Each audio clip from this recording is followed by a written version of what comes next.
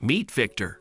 Though he didn't get his name from his parents at birth or his adoptive parents, people first discovered him at the age of 9 or 10, completely wild, as if he'd spent his whole life among animals.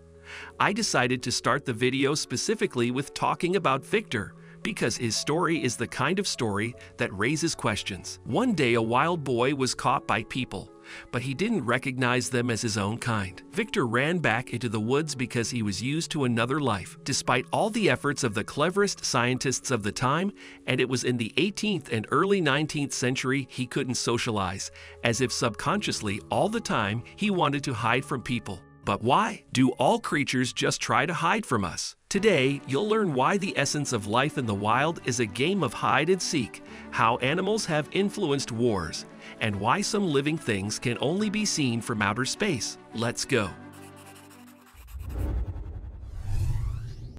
Even if you live in a big city, you've probably still had to see a Chekhov. Let's say swifts at least once, little mice, stray kittens. What about pigeons? Just think for a second. Are they ever small, or are they like the orcs in Isengard, made as adults right away? But it's one thing to miss a pigeon chick and quite another to miss a calf. Highland cows teach their babies to be stealthy right after birth by leaving them in the tall grass. The perfect camouflage developed over hundreds of years of fighting for life. The important thing is to not forget where you left the baby. Houdinis, you don't know where they're going to appear from or where they've been stashed. Ah, look. There they are. Cows hide their offspring, big cats blend into the surroundings, stonefish pretend they're rocks, zebras are just zebras. Both predators and their prey hide. But why? It's as if nature once decided it was going to have an endless game of hide and seek on our planet and got very into it, because it's a game with a fatal outcome. If the victim loses, it gets eaten. If the predator loses, it may starve to death, refuse to breed, and eventually put its entire species in danger of extinction. And all that because of hide and seek for survival. The only animals that don't hide are those that aren't used to predators or someone so big that it doesn't make sense for them to hide in the bushes. You know, I can see you right. But every game has its champions, even if it hides and seek inside the animal kingdom. We might have to choose who does better by comparing the skills of a mantis and some meerkat. But nature spared us the trouble and created greater mole rats. Have you ever met one? Well, that's not surprising because mole rats are the ninjas of animals, the best of the best at hide and seek. You can say that they resemble moles in some way. They live underground, dig long systems of passages, and push excessive soil to the surface, forming mounds. But mole rats are larger, grayer, and look more like a Kumo robot, only without the tail with teeth. These teeth help them dig tunnels and build real multi-level bunkers underground. And mole rats virtually don't have any natural enemies. They're so good at their underground life that even humans can't easily get rid of them. Try to find out where that furry thing crawled. It seems the only one who might find a mole rat is a badger burying a dead cow, and that's by accident. Well, first of all, the American badger isn't your average European cutie. One look at its face is enough to understand that it's some kind of monster made of 99% of Hayden, 1% of desire to devour everything it can get its paws on. At one time, people thought that badgers only ate small animals such as birds, frogs, or rodents,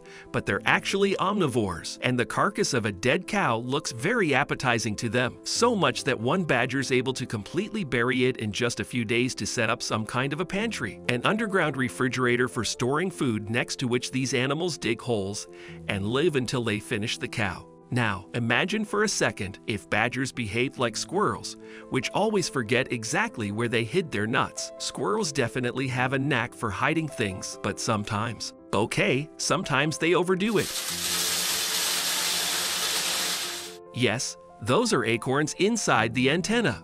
Well, or some sort of squirrel horde that scientists don't know anything about yet. Where are our nuts? We've been exposed. As I said, while some animals were learning to hide themselves and their food, others were pumping up skills to find them. They evolved on purpose to gain an advantage over other species, for example, over humans. Snakes can boast of perfect eyesight because they rarely rely on it in really important moments, like hunting and finding a mate, but they can sense infrared radiation. For example, rattlesnakes have a pair of holes between their eyes and nostrils that they use as a thermal imager. With their help, It's possible for them to navigate even in total darkness, except when you're trying to find a buried cow. In that case, I don't think any thermal imager will help. People have already used snake vision to create their own devices, and this is hardly the first case of imitation of animals. It all started with camouflage. Today, it seems very normal that military uniforms have muted colors and help blend in with the surroundings. But until about the end of the 19th century, people didn't even think about that. Then technological progress and new methods of warfare required soldiers to be less conspicuous and the surrounding nature. And who knows about not being conspicuous better than wild animals? The first camouflage appeared about after animals' methods of camouflage were thoroughly studied and has continued to improve ever since. You can do more than just cover yourself in mud like Schwarzenegger.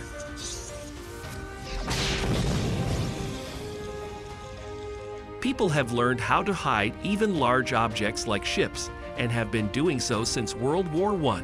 Instead of trying to hide the ship, they managed to confuse the enemy with stylish patterns on board.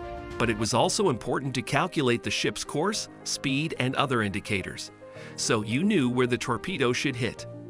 But how can you calculate anything, especially manually, when there are strange spots in front of you which are also swaying on the waves? But no matter how hard we try, it's impossible to reach the level of animal camouflage. You can pretend to be a shrub by attaching branches to yourself as much as you want, but you'll never match those who have stealth in their blood. Mimicry is the ability to disguise yourself as other living creatures or the world around you, so that no one will eat you or to the contrary to get closer to the prey and eat it. Even flowers mimic when they want to lure bees and bumblebees for pollination. And when you look at some creatures, you don't know what you're looking at. Is that moss? No, wait, it has a beak. Golden plovers are small birds that nest in the harsh northern regions and really know their camouflage. They blend in perfectly with the nature of the tundra they inhabit.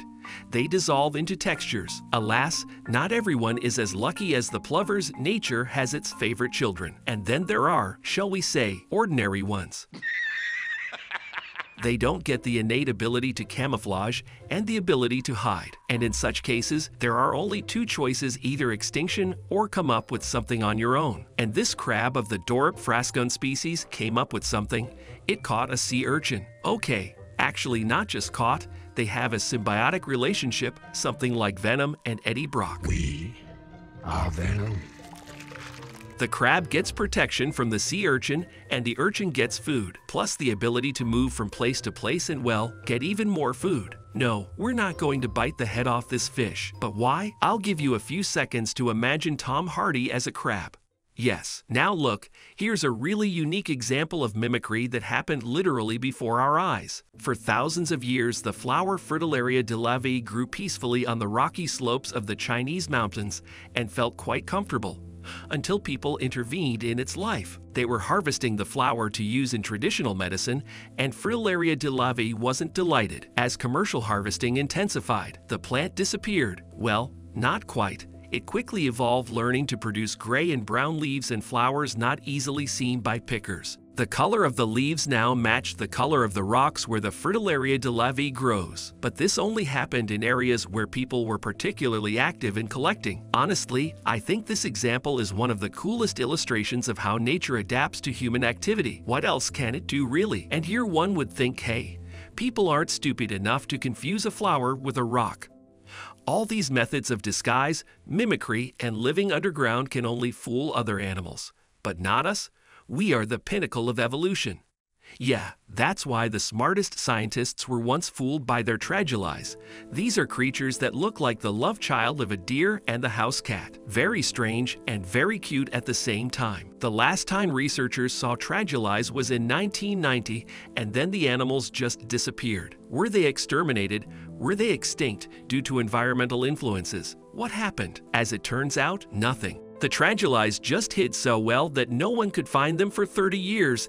It would seem that people should have just put a couple of dozen cameras in the woods and the tradulies would come back from the dead. But not all animals can be seen that easily. To look at phytoplankton, that is plankton capable of photosynthesis, you have to take a microscope. All these microalgae consume carbon and produce in return oxygen. Or get aboard the ISS.